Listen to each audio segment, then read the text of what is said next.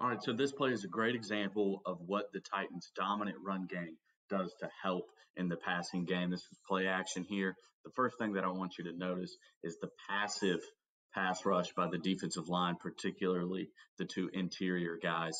The next thing you're going to see Earl Thomas, who starts off the screen, is going to come screaming downhill right on the snap of the ball, ready to try to tackle Derrick Henry.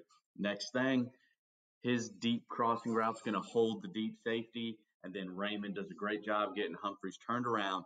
Tannehill delivers the ball on time on the deep shoulder. Let's take a look.